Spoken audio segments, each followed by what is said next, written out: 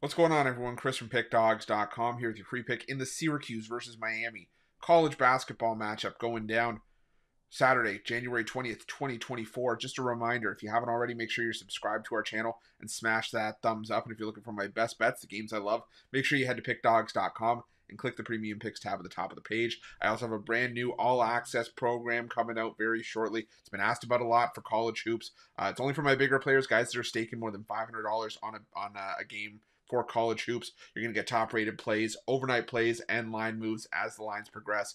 Late-breaking info, like a lot of plays as the lines move. We try to get some closing line value. So definitely, if you're a bigger bettor, you're going to want to check out that all-access pass. But we've got a game here to talk about between Syracuse and Miami, and the Syracuse Orange coming into this one with a record of 12-5 on the year, 3-3 in conference play after a 69-58 road win over Pitt in their last matchup. Meanwhile, Miami coming in off of losses in 3 of their last 4, also sitting at 3-3 in ACC play, following an 84-75 loss at home to Florida State in their last matchup. And it's all kind of going sideways for Miami right now, at least it feels like.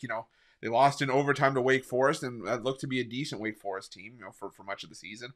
But then the loss at home is 16.5-point favorites to Louisville. Bounced back against Virginia Tech on the road, but then in the rivalry against Florida State, they just got punched in the mouth by the Seminoles and really had no answer. That was a game where we had Florida State here, and it was all Seminoles in that one. Miami made their attempt at getting back into the game, but it was simply too little, too late, as Florida State basically never let Miami back into the game. Miami never led in that game. It was wire to wire from Florida State as well. On the other hand, you got Syracuse coming in, like I said, inconsistency, alternating wins and losses in each of their last 5. But you look at just the offensive numbers. Since the win over Pitt on December 30th, you've had 4 games from Syracuse up to this point.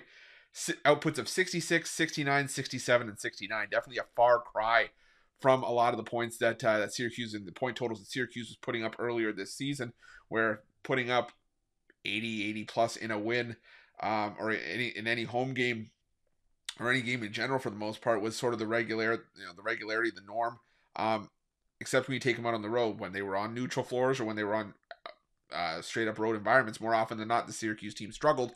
So to see them struggling at home against teams like Boston College, that's a little bit of an eye opener. But the thing for me in this game is that while I do like Syracuse and what they put together, and this is a much better effort from the Orange under Adrian Autry than we were, at least what I thought we were getting earlier in the season, I just haven't loved what I've seen from Syracuse. They have one of the worst offensive efficiency numbers in the ACC in conference play. This team just does not shoot the 3 well. They're second worst in the ACC in 3-point percentage in conference play. In conference play, they're 10th in 2-point shooting. The only thing that the Syracuse team is doing fairly well is getting to the foul line and hitting their free throws. They're shooting free throws at 76.4% in conference play.